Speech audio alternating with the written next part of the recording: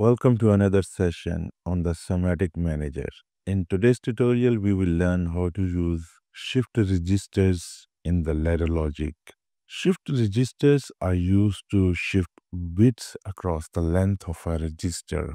In PLC programming, they are commonly used for various purposes. The most common being to track objects on an indexing conveyor. If you would like to learn more about the shift registers, you can check out the video linked in the description box. Setup for the today's tutorial.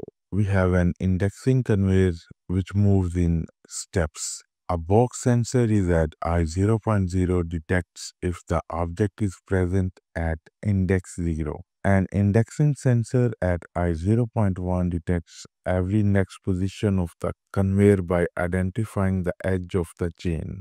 Now we want to track the boxes on the indexing conveyor at the positions from 0 to 7. First of all, we will assign the positions 0 to 7 to the bits in the memory byte MB10, specifically from M10.7 to 10.0. When an object arrives at index 0, we will inject this information into MB10 at M10.7. On every trigger of the indexing sensor I0.1, we will shift this information one bit to the right, effectively moving the box status down the chain. Now let's see the program in the ladder logic in the Semantic Manager software. In the network 2, we use the box sensor I0.0 to turn M10.7 bit on.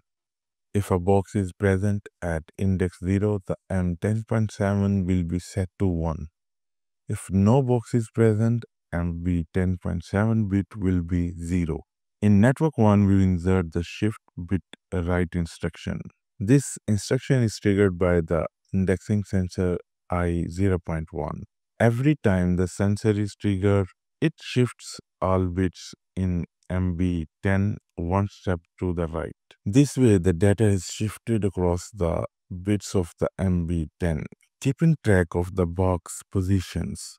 Now let's download the program on the PLC and monitor the logic.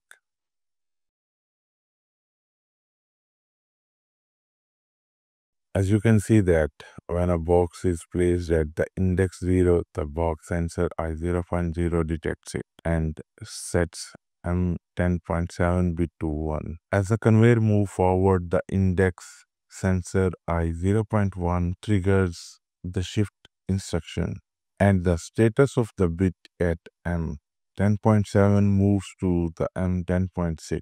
This indicates that the box has moved to the index 1. And M10.6 now reflects this. If no box is added at index 0, the M10.7 bit stays low or 0. As the conveyor moves again, the index sensor is triggered. The shift register executes, moving all bits in the MB10 one step right. Now the box appears at the index 2, indicated by bit M10.5.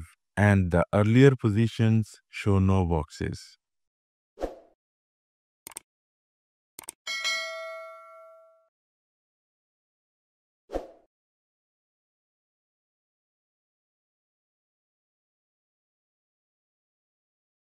Now if we stop the conveyor and see the boxes at the chain, we can see that the current box positions are at index 1, index 2, index 4, and index 6. In that case, the falling bits in the MB10 would be high or 1.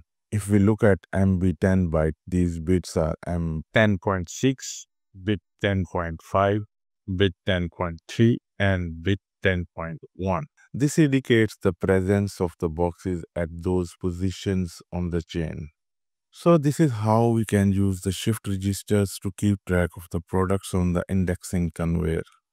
That's the end of the today's session. Until next time, take care. Goodbye.